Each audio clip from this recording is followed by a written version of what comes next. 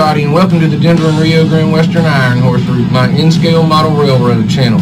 If you're new to the channel, I want to encourage you to go ahead and subscribe right now and click the bell icon so you can be alerted to future uploads. Stick around for today's video. It's coming up next.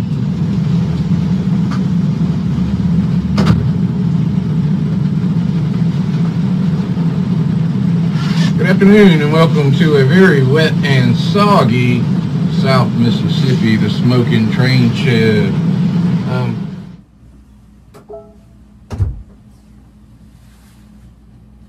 Hey, good morning. This is Brian with the Iron Horse Route, coming to you from a wet and soggy smoking train shed a little more than 1 year later. This is a train shed tour update, everybody. I got an extension going on the way that I talked about a little over a year ago. I got all the bench work done for the extension that I talked to you about over a year ago. I'm about to show it to you, and I'm going to do it right now. Stick around, don't go nowhere. All right, here's what I wanted to show you. Here is the layout now, okay? My triple T loop and all that craziness. I knew I wanted to go down here. So I had to figure out a way to get from the table up here to continue on. Why I didn't make the table higher is way beyond me. But here we come in, trying to be as steady as possible.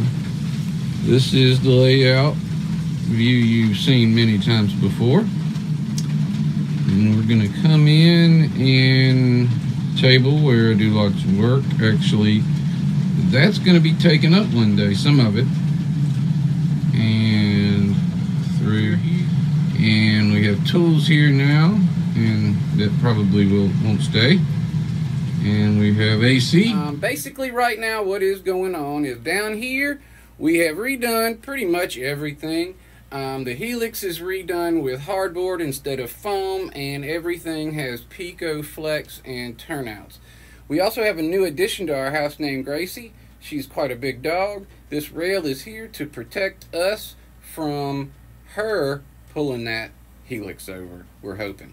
Alright, we have, as I said, I have to put in some scenery here, and in the previous episode I let you know that one of the things I wanted to do in the near future was to extend up this table, which I have done. Alright, I have added a couple terminuses coming off of this that were not initially planned to come down under here into my gross reservoir area. There's going to be a lot of water and whatnot down here. A couple industries going to be serviced from these terminuses. Alright, got flex on the way, and we're going to be running down here soon where we hit the Moffat Tunnel. Each of my areas here, here, and here will have places to turn entirely around to get into and out of, so turnouts, okay, so they can be extended. And I did that for financial reasons. See, I can run this main line right now, alright, and while I get the money and the time and the and everything I need to extend to here, I'll drop two turnouts in there and do the same thing. So my next main line will come to here, and that'll be my full line for a minute.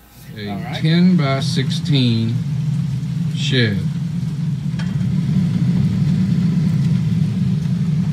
And give you, that's what we got now.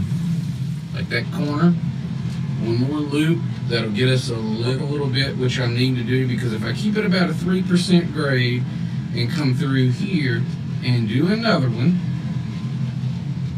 right there,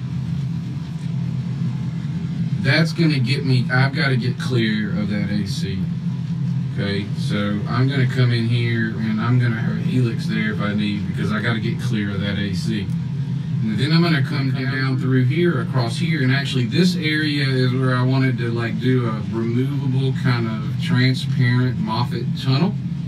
Okay, and then I want to come through here and we'll have a turnaround basically, and this area will be modeled, this area will be like, look like Winter Park, the base of Winter Park. Right here, this is where my line, I run the line between Denver and Winter Park, Colorado, okay? And the Moffat Tunnel hits my line right here, everybody. This is Moffat Tunnel, the east